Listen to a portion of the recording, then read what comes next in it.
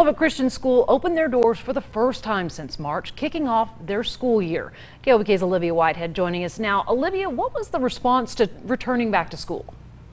Well, it is no surprise months of planning have gone into preparing for this upcoming year. Between modifying classrooms to follow safety regulations and incorporating blended learning techniques to offer digital alternatives. Now today it all came to light as they eagerly welcome students back to the best first day.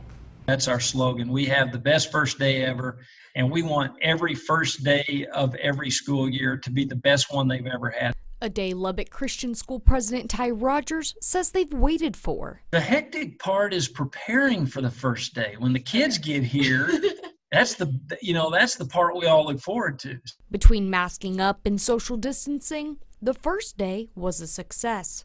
Now they're working to prepare for alternate situations. Yeah, we know that we're going to have some sickness. Every school is.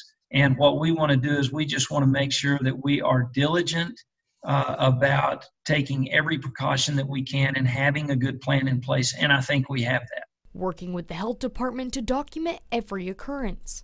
We do a moderate tracing investigation, but we leave the heavy stuff up to the health department. We provide them with names as that comes up. And then, we just want to make sure that we're limiting exposure by properly distancing and wearing masks and taking those types of precautions. And offering blended classes. Blended classroom, it's some of the lectures that are pre-videoed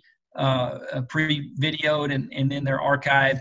And so, we're trying to do that really well, but it's not going to be perfect. It's about finding a middle ground, bringing students the education they need. Everybody knows that we need school for families, and kids need school, and they need school done well.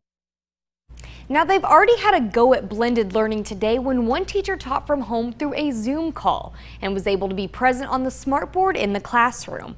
It's definitely a learning process, but Lubbock Christian, like many others, are ready to make it work. Terry? All right, thanks so much, Olivia.